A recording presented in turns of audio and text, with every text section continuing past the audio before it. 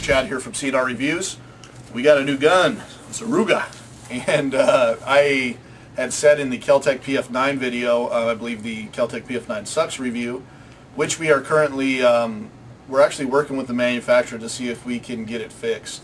Yeah, we're not going to destroy it yet. Not quite yet. We're going to see what happens with Kel-Tec's customer service. And that is because we have had so many responses. But this is the Ruger LC9. I promised I was going to get it so we can do some comparison videos. Pretty lightweight, subcompact, 9mm. And it's from Ruger. This is basically a copy of the Kel-Tec 9. But again, I think Ruger has taken a weapon that has been in the market before and made it better. We're going to go ahead and go over some features that this thing has. And we're going to talk about just basically first impressions of the gun. This gun has not been fired yet. I have taken it apart and cleaned it. And I actually already have a couple things I'd like to say to Ruger that I'm kind of unhappy with. I've noticed that some of the takedowns and stuff, I don't know why when they're copying these other brands that they just can't make the takedown easy. This little notch here you have to push down, and then you have to push this pin with a provided little goofy ass key, and then the pin comes out. Unlike the Kel-Tec you just take a bullet casing and pull it out. But it says in the manual you can just push this down with your thumb or with something soft. This was so tight, guys, I could not get it down. Now it may loosen up after we fire a few hundred rounds out of that, guys. Like the 2245s from Ruger. I mean, mine loosened up a lot after about 500 rounds. But it just couldn't be easy the very first time, and I ended up scratching the polymer like a moron. I took a butter knife to it because I couldn't get even a toothbrush plastic to push this thing down. Yeah, you guys see that right there? Generally speaking.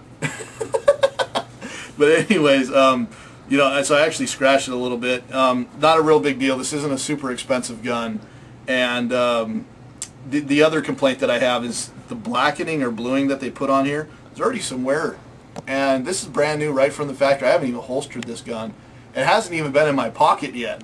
I literally just got it from the store yesterday and took it and cleaned it up and stuff. So if you guys can see that. Let's go ahead and go over basic quality of the weapon. This is a little bit heavier than the PF9, which we will be doing comparison videos to the PF9 and the Ruger LC9. Like I said, it is a copy of the PF9, but the machining marks aren't there like the PF9's. It's beautiful machining. The polymer is really nice. Ruger redid the back, so it's nice and ergonomic for your hand. It fits in your hand. It's a naturally well-pointing weapon. It's smooth. It doesn't have chunks taken out of it like the Kel-Tec. Yeah, when you open it up, the weapon, and you look inside, everything's nice and smooth. The barrel, you can tell, is higher quality. The guide rods are higher. I'm sorry, the guide rod's plastic, so who knows that higher quality. But the spring, the guide rod spring is really nice. It's way different than the Kel-Tec. It's a lot easier to put together, and it does have an adjustable rear sight, which we'll be talking about. There's the sight picture on the gun, if you guys can see that. Zoom in a little bit, Jen. There you go. But you know, it's got a nice sight picture, and I'm impressed with that so far. So there you go. You get that, Ryan? Yeah. Okay. So let's go ahead and talk about some features that the gun has. First off, we'll say it's got a 7-round mag, so you can carry this with 8 rounds total. 7 in the mag, 1 in the chamber. Really nice Ruger mag. Nice base plate on the mag, and then it does come with a flat one, but I'm a fan of having all of my fingers on the gun. The pinky just fits really nice, and that is also something that we'll talk about that the Kel-Tec does not do. Other than that, the trigger is actually very nice and smooth. The trigger's deactivated right now, and if you can see, the hammer in there is actually pushed all the way forward. Now if I cock this weapon, you'll see it actually charges that hammer in basically single action. The catch with the gun, though, is that it's a double action pull. Which it does have a magazine disconnect, meaning if you drop the mag, trigger doesn't work. If I throw that magazine in there, you'll see I have a really long trigger pull, And there you go. So it's got that double action trigger pull. It does still cock the hammer a little bit, but it kind of half charges it. Very much, it's similar to a single action. It's kind of in between the two. So, like I said, magazine disconnect. I don't know how some people hate it, some people like it, and I can definitely understand some people's concerns if, for some reason, the mag gets dropped. You still have a round in the chamber. Trigger doesn't work. It fully deactivates that trigger. And the only thing this gun's good for is hitting the crap out of somebody. Which can work. Which can work. The trigger pull is smooth. It's very similar to the Kel-Tec. It does have a couple redundancies, and we'll talk about that. So not only does it have that mag disconnect, not only does it have the long double action pull, but it also has an external safety. So here's the safety right here, guys, and red means fire. On this, white is safe. It's kind of 1911-ish.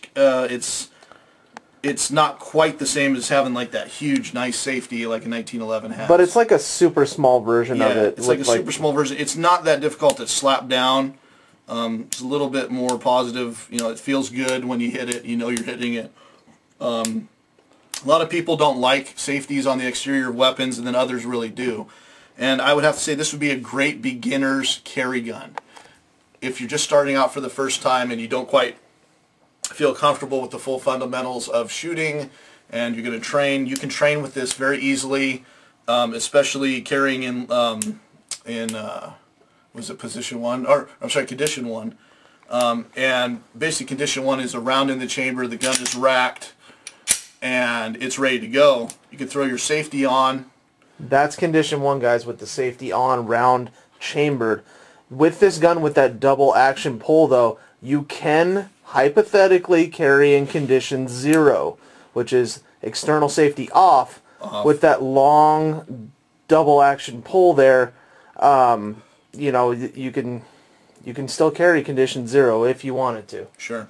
And we'll talk about that actually when we compare these to other guns, because other guns don't have that safety. They just have that long trigger pull to help them. Just another redundant safety thing that Ruger's had, and some of the stuff is okay, but to me this gun has too many safety features, and that just means too many little parts, extra parts, that could fail in the future. I'm going to go ahead and rack around in here, and this is a Hornady hollow point. Now this gun's never been to the range. We're going to see if we can actually get it to rack or hollow point even. It's a chamber. Oh, chambered it, no problem. I'm going to throw the safety on. And look what popped up. We got this loaded went up. This huge, huge bullet indicator. And I don't know if Ryan can also show you, but right here on the barrel, there's also a second bullet indicator. We can actually see the round inside the chamber, guys. So that is something, you know, I know the SIG 238 has that where you can see the round in the chamber. That's kind of redundant to me. That means basically they could have taken this out. This loaded went up, and it just, I don't know. It doesn't seem to bother you when you're looking down the sights. I can't see this. And I know there is guys on YouTube that have basically filed stuff down on here to actually remove it. Kind of gives the gun a mini mohawk. Yeah, like I mean, it's got a little tapered edge here, so it shouldn't catch on anything. But maybe we'll do actually some drawing techniques to actually draw it from a holster or pocket and see if that does hinder the weapon.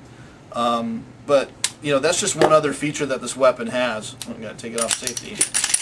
You definitely, you know, you need to train with that safety and without. So, other than that, guys, that's the first impressions of the Ruger LC9. It definitely has some positives. It definitely has a couple questionable issues that, you know, we'll play it out the range and see how it does.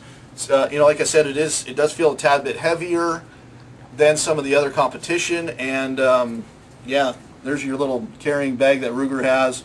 But other than that, guys, if you enjoy this video, please subscribe, and if you got any questions, we're here to help you out.